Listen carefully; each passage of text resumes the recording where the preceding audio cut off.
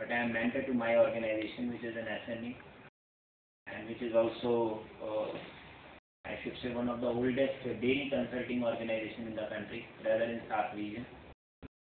I'm also working with the CBI. It's a body of government of Netherlands for development of exports from developing countries to EU. And the other hat which I wear is that I'm part of SAARC Trade Promotion Network and currently doing a qualitative research on identifying potential sectors for trade and investment for regional trade. The second hat which I'm wearing is that of a